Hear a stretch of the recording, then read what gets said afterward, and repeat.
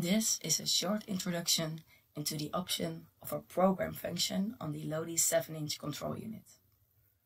With the program function, the user obtains extra options for adjusting the workload of trainings and tests. It is still possible to manually change the workload on the control unit, which is how you operate the standard 7-inch control unit. By adding the program function to the control unit, it is also possible to control trainings and tests with protocols and targets. Selecting a target makes it possible to quickly start exercising with a target heart rate or distance, for example. Protocols can automatically change the load of the Lodi ergometers and speed and inclination of the Lodi treadmills in a controlled way during exercise. Changing the load, speed, or inclination with the use of a protocol therefore also means that these parameters do not have to be changed manually during training. The programmable control unit already contains several predefined protocols, such as the Bruce and Balgi protocol.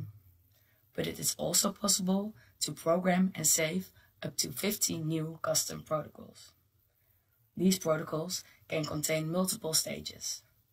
Steps and ramps with specific workloads can be chosen, but it is also possible to add a heart rate controlled stage, and for our bicycle ergometers, even a fixed torque or linear stage. The isokinetic stage can be used for protocols on the Excalibur and Brachomere. The user can combine the different stages to their liking to build their own custom protocols. Therefore, the programming function allows the user to create and customize interval, step, ramp, and heart rate controlled protocols. But any other combination is also possible. Once the protocol has been completed and saved, it is ready for use. When the protocol is selected, it is shown on the control unit during exercise. The workload, speed, or inclination will change automatically according to the protocol.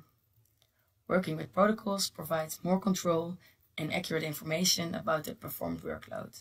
Furthermore, the therapist can focus on the test subject during the training because the workload does not have to be changed manually.